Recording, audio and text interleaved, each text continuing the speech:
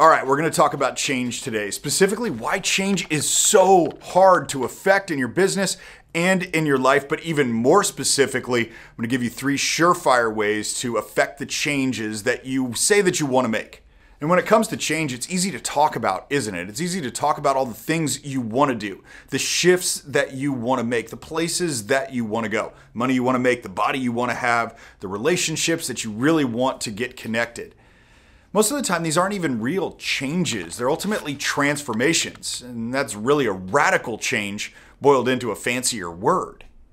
But why is it so hard? Why is it so hard to not just see the vision, even though that's hard in and of its own self, which I actually made a video about. You can click the pop-out banner right there and check it out.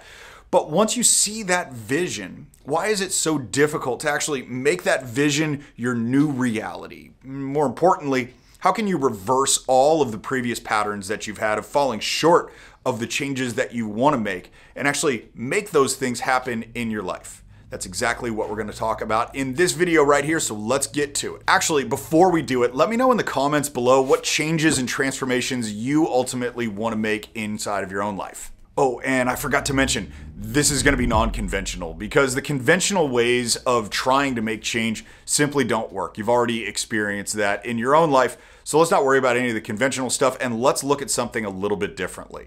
So the first thing that I want to share with you is going through a process of reverse visualization. I recognize that most people will tell you that in order to affect the change that you want to make in your life, you need to visualize where you want to go. They'll tell you to close your eyes and envision yourself having the things that you want to have, doing the things you want to do, in the body that you want to have. People will talk to you about journaling on this future version of yourself and getting really clear on an emotional connection to that future version of yourself. I'm going to encourage you to have an emotional connection, but in an entirely different way. If that is the process of visualization, I want you to think about reverse visualization. Reverse visualization is seeing yourself in 5 to 10 years without making any of the changes that you want to make. Your life stays on an exactly flat trajectory from where you are right now to the point 5 to 10 years in the future. This is the opposite of what you want. It's the reverse of what you want. And you can imagine how frustrated you'd be if you met yourself in 5 to 10 years from now and you hadn't made any changes, any of the improvements you're talking about. You make the same amount of money that you've always made, you live in the same house, you drive the same car, you've got the same body, you've got the same connection or lack of connection in your relationships. And that's the thing that I want you to hold on to, because what people don't get in the visualization process is that it's really, really hard for humans to move towards something that they want. We're not good at that. What we are good at is running away from pain. So if we think that there's going to be pain or discomfort in our future, it's going to trigger something in our own subconscious that makes us move that much faster away from it. But the only way to move away from it is when you've got a really clear visualization on what it looks like in 5 to 10 years if you make no changes. So process and tip number 1 is to reverse visualize where you'll be in 5 to 10 years if you make 0 changes from where you are right now. Second concept we need to talk about here is quantum decision making. When you make decisions, most of the time you're making those decisions based on the experiences that you've had in the past. For example, if you've got a new idea, a new initiative that you want to start in your business that's going to make the change and transformation that you're looking for to make the money that you want to make, but let's say you failed at those a lot in the past. Chances of you making a decision that's bold, that is going to really create that change and transformation is unlikely because you're tainted by the past events and the past failures that you've had. Pull into this quantum decision making, which is reversing that process, which is instead of making the decisions that the you in the past would have made, you think, how would the me of the future, the one that's already achieved the change and transformation that I'm trying to make right now, think, how would that version of me make this decision? What would they do? chances are those would be wildly different things because your confidence level will have increased so much by achieving the things that you simply said that you would do. You'll be more in integrity and in line with your intentions and what you feel to be true about yourself. And so there's a dramatically different decision that would get made by the future version of you, the higher achiever version, than the one that's in the past that failed. And so thinking through and what action that person would take will help you make that step. It also helps us from the same human condition that I talked about in the last little segment where we want to avoid all the pain. Well, the thing about it is that every single action that you choose to take is going to involve pain.